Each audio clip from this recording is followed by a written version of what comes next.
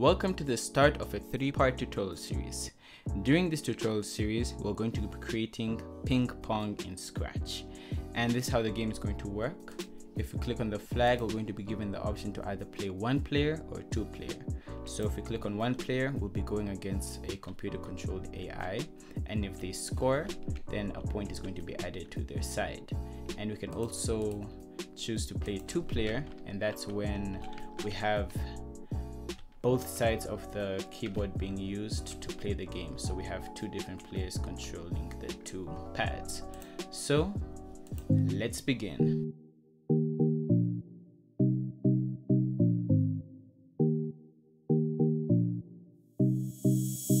To get started, we're going to be removing this default Scratch, and we're going to be going into our backdrop and we're going to edit this.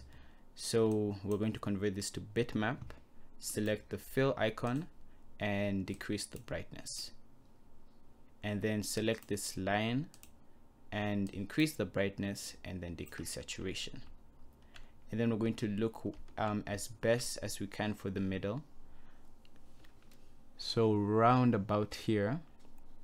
So we're going to create one single line, and then we're going to click the select icon, copy and paste the line to make sure that we have same length lines, and then we can just copy and paste lines for the game background. And what we can do is maybe do one more line, first convert it to vector, and then just have this be a line that isn't fully showing in the game, and convert it back to bitmap.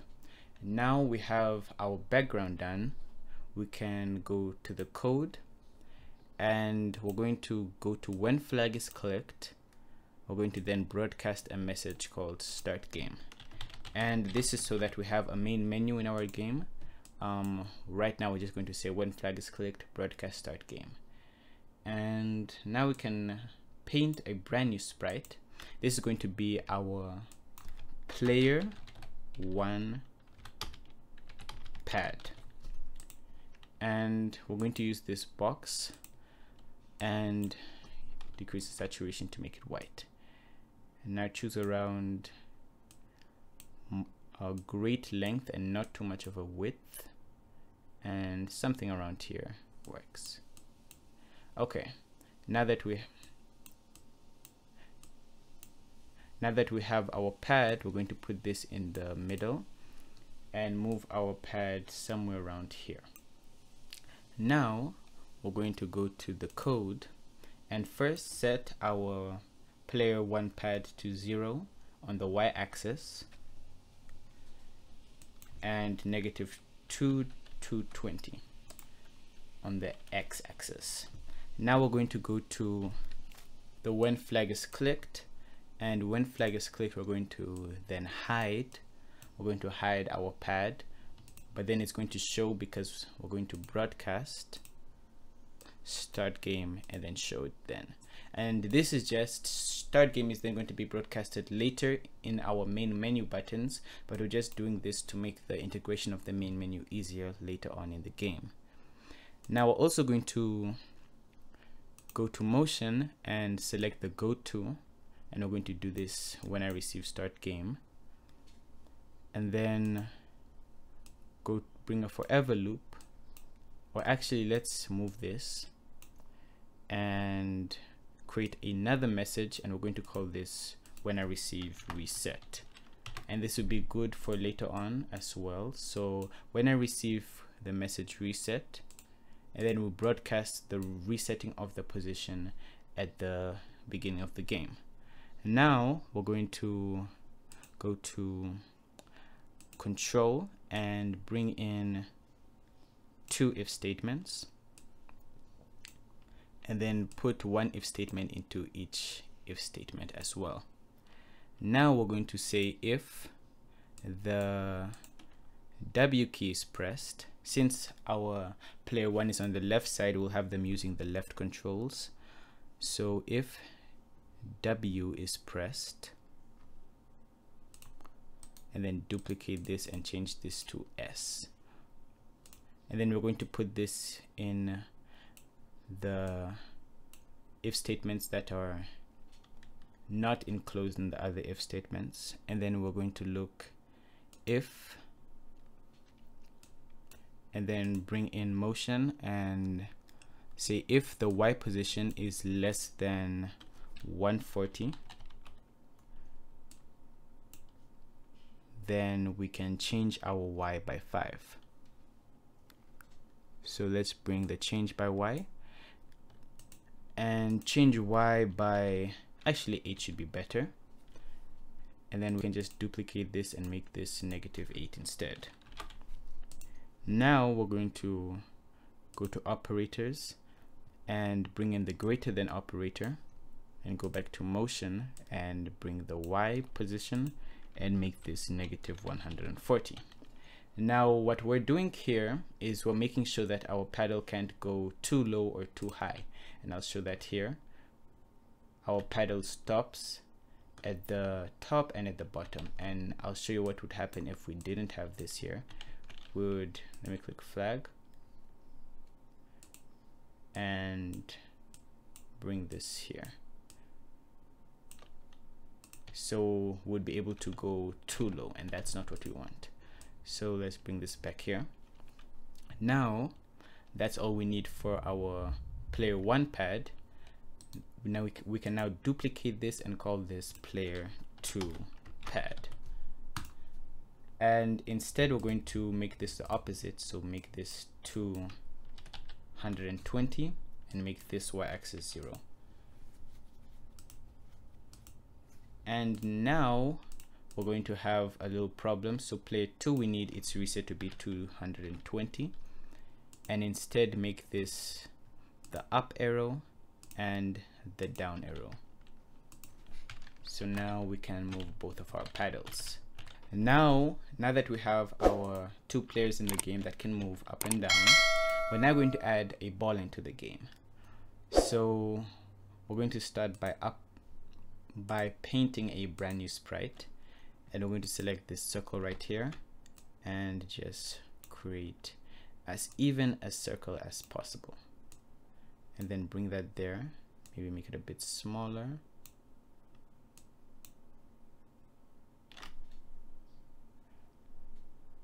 A little bit smaller, around this size should be fine. And then we can see it's a bit too wide, or it looks, yeah, right here is fine. Now we're going to also make sure it's centered. That's very important. And we're going to make sure it's centered as well. That's very important. And then we're going to go to the code and first rename this ball. And then we're going to go into our player 1 pad and we're going to bring in an if statement. And this if statement is going to look if we are not touching the ball. We do not want our pad to move while we're touching the ball. That will cause a glitch in our game later on. So let's bring in another if statement, cover all the if statements here, and we're going to say if not touching the ball. Okay, now we have that coded up. We can now go to our ball sprite, and the first thing we're going to do is go to our, when flag is clicked, we want to hide our ball. And then we're going to go to events and say when I receive reset, we're then going to create a brand new variable called ball direction. So our first variable, we're just going to set this ball direction, and with this we're going to choose if the ball goes to our first player or our second player. So we're just going to need 1 or 2. And once we've decided which direction we're going, so we're going to look which direction we've chosen by using equals to operators, and then bring in the ball direction as well. And then we look if ball direction equals to 1 or if ball direction equals to 2. And then we're going to bring in motion, and we're going to have it point in direction. I'm not going to have it face directly towards the pad. Instead, we're going to make this random as well. So we're going to make this 70 to 120 and duplicate this and make this negative 70 and negative 120. Those are the positions it's going to face. And then we also want it to go to the exact middle, so set this to 0 by 0. And then we're going to go to variables and set. So we need to create a brand new variable, and this one is going to be called ball speed, and we're going to set the ball speed to 8. So the higher you set the ball speed, the harder the game is going to be. Now we're going to go to our events, and we're going to select when I receive start game. And when we do receive start game, we want to reset our ball firstly. And once we've reset our ball, we're then going to forever and then just have it move and if on edge bounce, then set this to ball speed. Now we can watch our ball move once we bring in the show when I receive start game. Now we see our ball is moving in both directions, but it does not have any effect when touching the pad. So let's work on that now. So firstly, we're going to go to our forever loop, and what we're going to be doing is look if. So bring in an or operator and an if statement. So look if, and then we're going to look if we're touching either the player 1 pad or touching the player 2 pad. And if it's touching any of these, then we're going to have it point in direction its current direction, but then we're going to want it to go into the opposite direction. So we're going to multiply that by -1, and then once you've multiplied it by -1, we also want a bit of randomness. So we're then going to add another random value from -50 to +50, and that's what we're going to add. And then we're going to have it move in ball steps, so whatever the ball speed steps is, and then change our ball speed by 0.5. Actually, let's change it by 1, and then go to control, and we're going to simply just wait 0.5 seconds. Now we can see our ball can be bounced off our pads. So now we can, attempt to make sure that the other player doesn't get hit with our pads.